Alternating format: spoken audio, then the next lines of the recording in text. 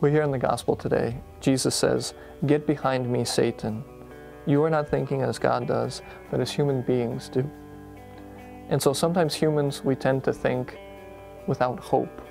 We don't have the hope we should. Stresses, worldly anxieties sort of cloud our minds. I think about how I need to control things instead of the hope that waits for me, that I could be with God forever. And so the word esperanza is hope in Spanish. And esperar, the verb that's the root of it all, means to wait. And so what do I wait for? For whom do I wait? I work at a boarding school for troubled and abandoned youth in Mexico. And when I leave, or when the boys see me leaving, even to just run an errand, they say, "Where are you going?" And then I tell them where I'm going to the office, I'm going to run an errand. And they go, "Oh, that's right, we did have that errand to run." And then they all start to follow me.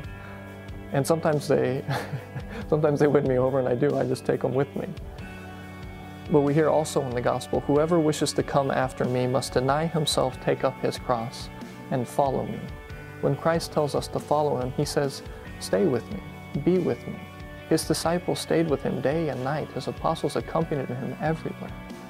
And if we can stay in his presence, then we'll hope for good things.